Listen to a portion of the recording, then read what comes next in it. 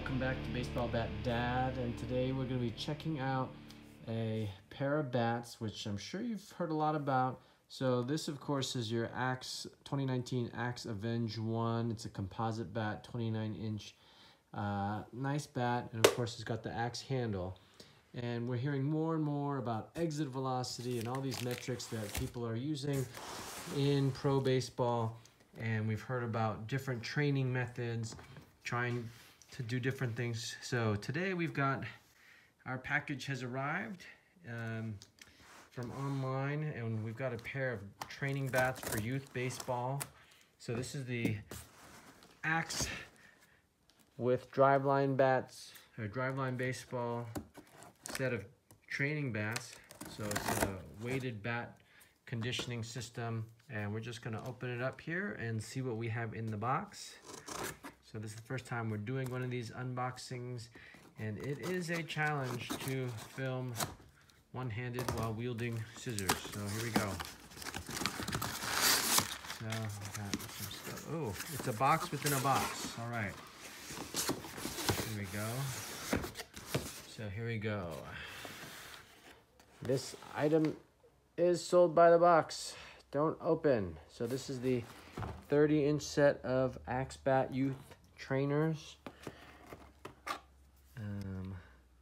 So I guess we are going to open this box. Yeah, this side we don't have to cut through any tape. Oh, boxes within boxes. All right, this is like one of those Russian doll sets. Here we go. There's one. And there's two. And aha. Instruction manual. The Axe Bat Speed Program powered by Driveline Baseball. So we will, well, we'll take a look at that later. Let's take a look at our bats first. So this is the handle load bat, 30-inch, weight of 26.4 ounces. So this is like a drop 4 30-inch bat. So that is going to be a challenge for most young guys. We were used to swinging a 29-inch last season, so we'll see. 30-inch on a heavier bat is going to be a challenge. There we go. It's a nice looking bat. Handle load 20% up. All right, and that's one bat. Let's see what we got in the other one. This is the barrel load bat, 26.4 ounces. So it's supposed to be the same weight. And I believe this one is green. Let's see what we got here.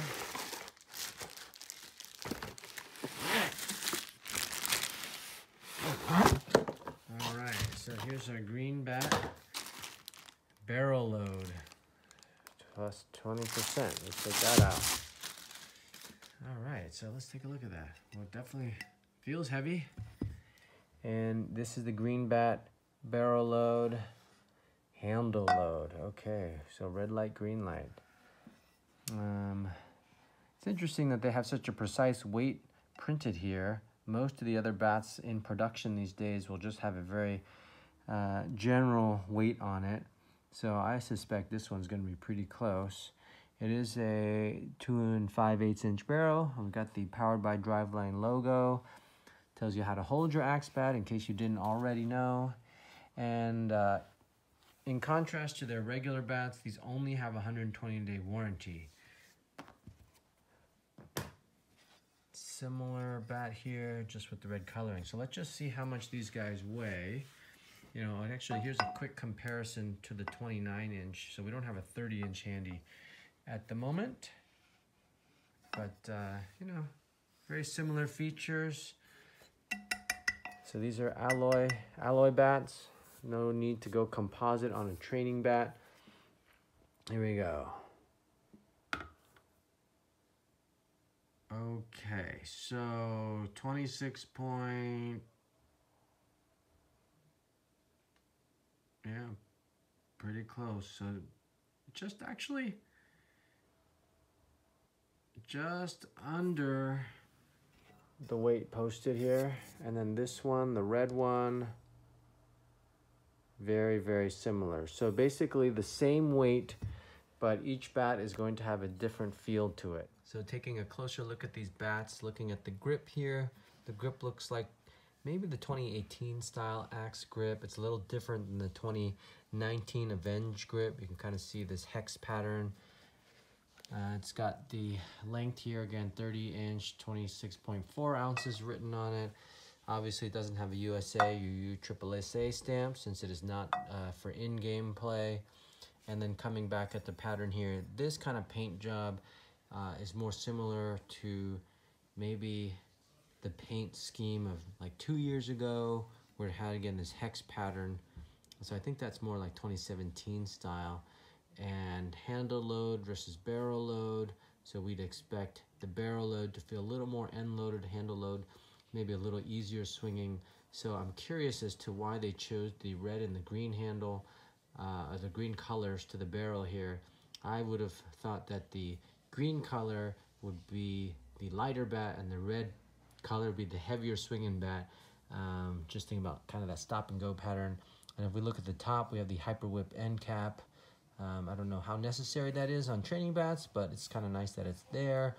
And the style, so of course you don't get that composite cap that you do on some of the other bats because there's not really the need to do that.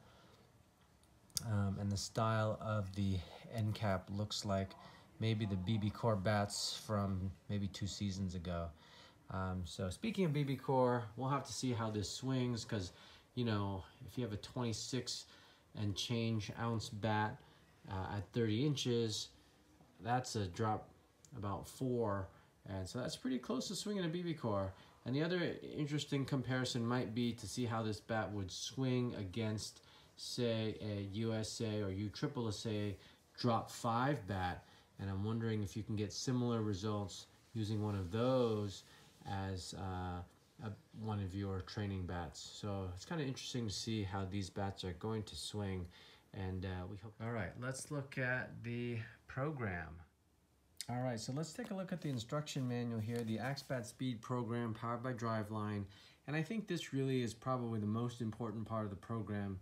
You know, having the bats around is one thing, but really knowing what to do with them is another. I don't think just swinging the bat the same way you've been swinging at home or in the cages is going to make a huge difference. So let's see here. So we got, so there's a message here, parents and to the athletes. What is overload training? So we can kind of look at the studies that they did here, or actually have been done before. And if you look at the swings per week, this is not a small number of swings per week in these studies with college and pro players. 240 to 300 and even 600 swings a week. So that's a lot of swings. So this describes what is overload training, swing mechanics. So hoping we can have these effects: increase in consistency, increase in exit velocity. And here are MLB exit velocities versus outcomes. So I would assume that with the higher the exit velocity, the better outcomes overall. So it looks like batting average is definitely higher when you go up to higher exit velocities. So that certainly makes a lot of sense. Probability of a hit based on StatCast, based on launch angle and speed off the bat. So here we go. So this talks about walkthrough, rocker, T-work, Happy Gilmore drill, underhand front toss, overhand front toss, and underhand adjustability front toss. So this describes the mistakes, doing it well. A whole bunch of different drills here. Overhand front toss, underhand, and then this I think is going to be important. So we've got different weeks, and this is the off season and in season. So I believe it's 12 weeks of both in and off season. This is in season here. All right, so without giving away all the Driveline notes here, it looks like a pretty good program. So I think the description of the drills and the recommended number of swings is going to make a difference. And so this is, again, the youth program, and we're going to give it a try with the player and see how he does over this time, and we will be back with results as we get them. And thanks for tuning in, and we'll see you out on the field. And if you like that video, make sure to hit that subscribe button. He hits it hard! He hits it deep! Out of here! Hey everyone, thanks for watching our videos again. Check us out on YouTube and social, and please hit the subscribe link in the box above and check out some of our other videos. And we'll see you out on the field.